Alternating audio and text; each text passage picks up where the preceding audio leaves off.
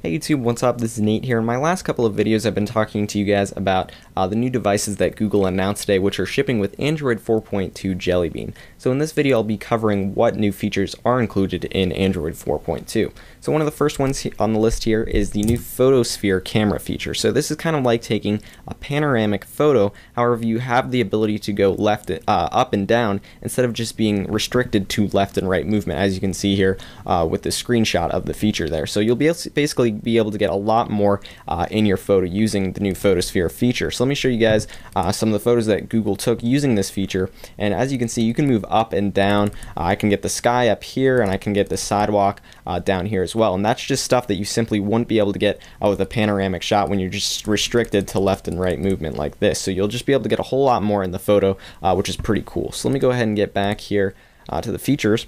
The next one then is the new gesture typing. So now you'll be able to glide your finger over the keyboard on your device, and it's going to come up with suggestions of what it'll think the word is, and it'll go ahead and put that in there for you. You won't have to press the spacebar or anything. It'll just know automatically with an improved dictionary, they say, that will basically guess what you're typing and allow you to type a lot faster, since you won't have to, press the spacebar or anything. It'll just know when to move on to the next word. So we'll have to see how that works, but it looks pretty cool. Next then is multiple user support on tablets. So this is awesome. Let's say you're sharing a tablet with your family and you want to be able to have your own setup, so you can have your own applications under your username. You can have your own widgets, home screen and stuff like that. If you've got a business with or a company that's using a tablet, this will be a nice feature for them as well.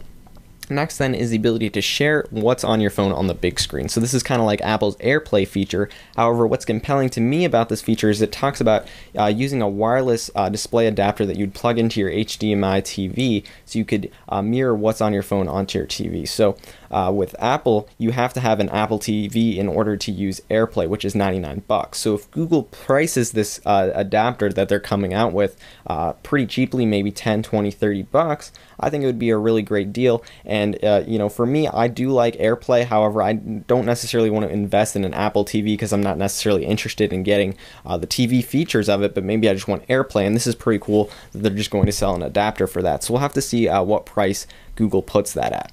Next then is Daydream. So this is kind of just like a screensaver, I would compare it to, of a computer. So when your device is idle or locked, it's going to display, let's say, photos here on the home screen or other information that you would want to put there. So the rest of the features on this page, I think, are basically what was already included in Android 4.1. So I'm not going to cover those again, but nonetheless, I like what Google's doing here with these little minor incremental updates every so often that really do add some nice features. So let me know what you guys think of Android 4.2 in a comment down below, and I'll see you guys in the next video.